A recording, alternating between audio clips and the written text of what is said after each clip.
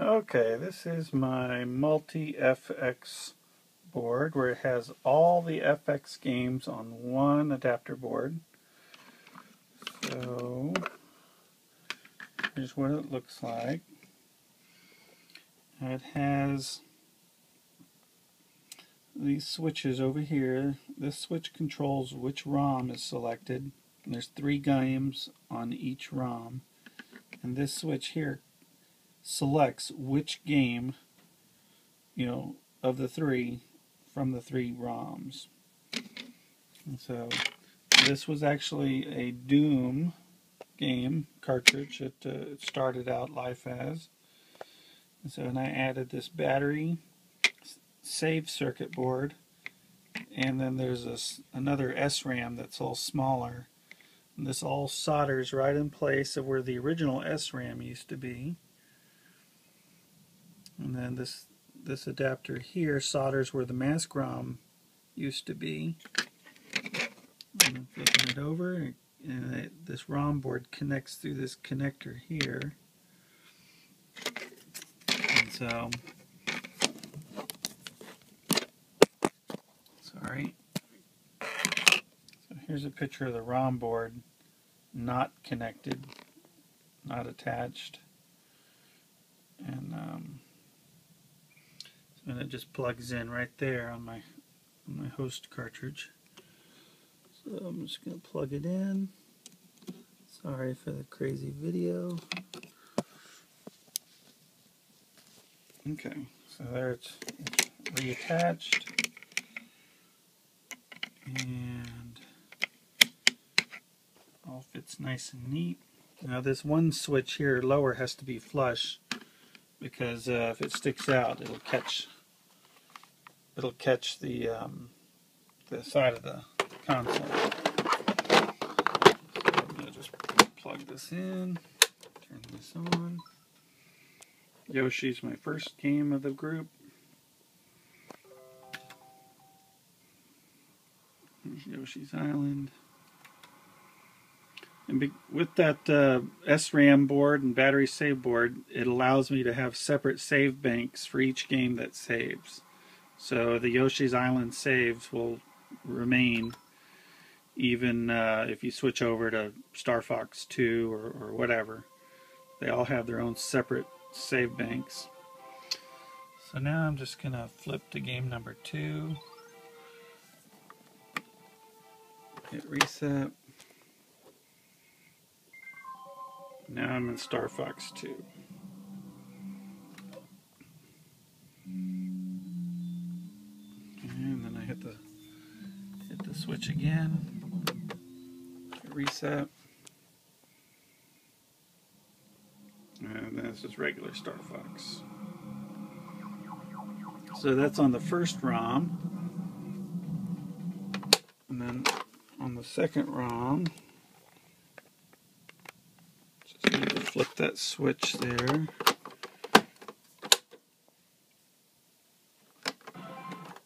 Okay, so on the second ROM, I've got Winter Gold, which is normally a European game.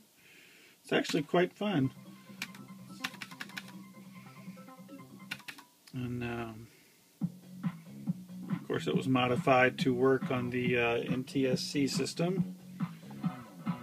Alright, so game number 2 is I think Stunt Race. Yep. So game number 3 on the second ROM is StarFox Competition.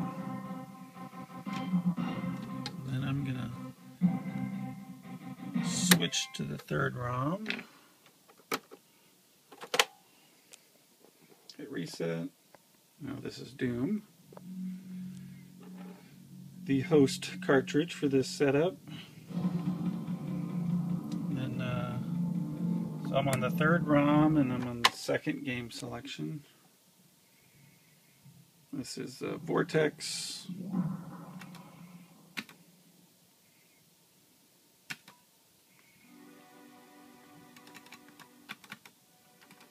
Alright, and then the third and last game on the third ROM.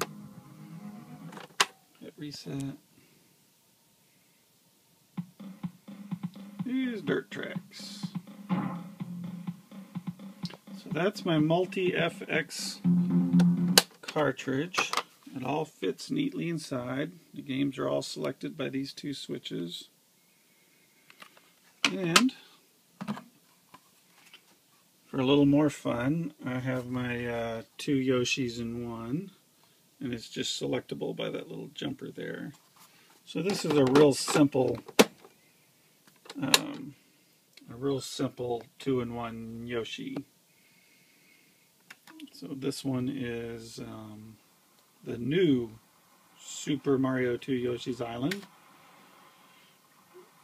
Okay. And then I move my little jumper over to the other side. Power. Now this is Golden Yoshi Returns. How about that? Thank you, 2010 Jacob, for doing this great hack. I've had a lot of fun playing it. Okay, but that's not where it ends. This is my multi-Yoshi cartridge.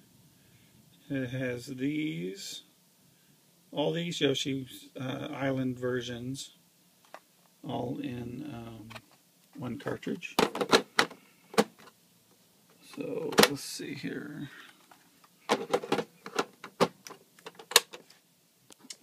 So here is the first one, made by Golden Yoshi. Thank you again. So this is the Super Mario World 2 Plus. Okay. And if we switch to game number 2,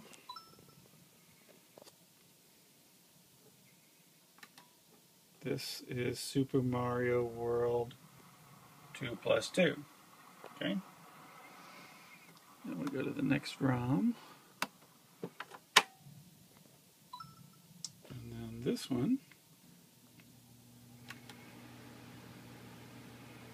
is the new Super Mario World 2. I'm going to flip the switch again.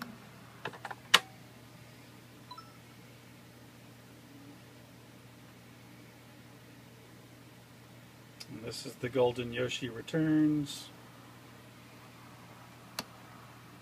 And last but not least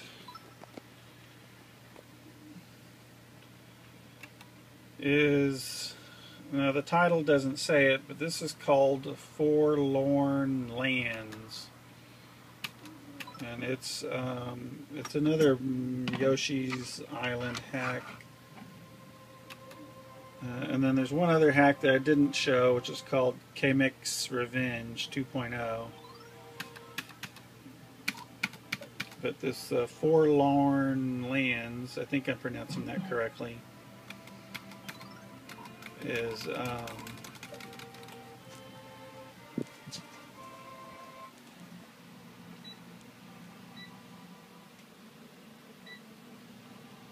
sorry. This is if you'll notice, even though the title wasn't changed, it is different.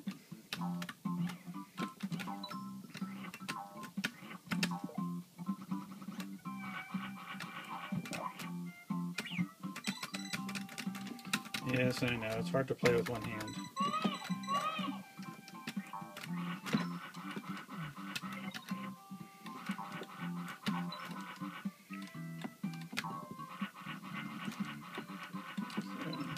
Anyways, you get the idea. It's not the original. Anyway, that one was called Forlorn Lands, and whoever did it did a really good job with the hack. All right, well that's it.